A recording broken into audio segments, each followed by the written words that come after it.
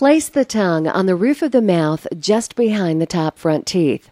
Slowly drop the jaw down and backwards as if to make a double chin. Make sure that you open your mouth only as far as you can and still keep the tongue on the roof of the mouth. Then stop and hold that position. Place your fingers on either side of your jaw. Move the jaw to one side.